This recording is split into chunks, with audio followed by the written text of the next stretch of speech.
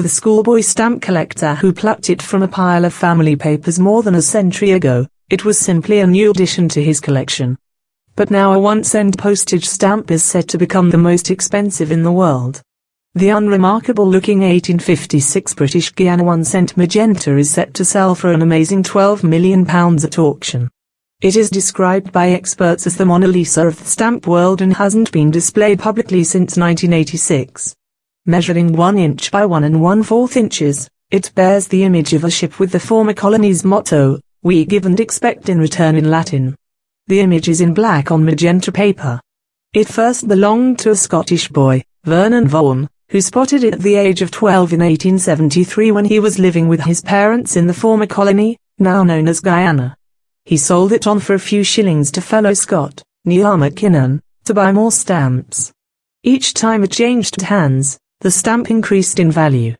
By 1980, it had reached a then record price of £402,000, equivalent to about £1.5 million today, when John E Du Pont bought it.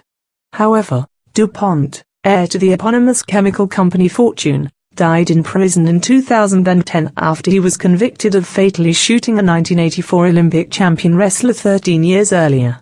The stamp is now being sold by his estate, which will designate part of the proceeds to the Eurasian Pacific Wildlife Conservation Foundation that Du Pont championed during his lifetime. The stamp is being sold at Sotheby's in New York on June the 14th, where it will easily fetch a world record price if it sells within its estimate. Kane, director of the Smithsonian National Postal Museum, said, "You're probably not going to find anything rarer than this. It's a stamp the world of collectors has been dying to see for a long time." David Beech, a curator of stamps at the British Library before he retired last year, said it was like buying the Mona Lisa. David Redden, director of special projects and worldwide chairman of Sotheby's books department, said it was the superstar of the stamp world. He added, "I have been with Sotheby's all my working life, but before I knew about the world's greatest art, I knew about the British Guiana. As a schoolboy stamp collector, it was a magical object."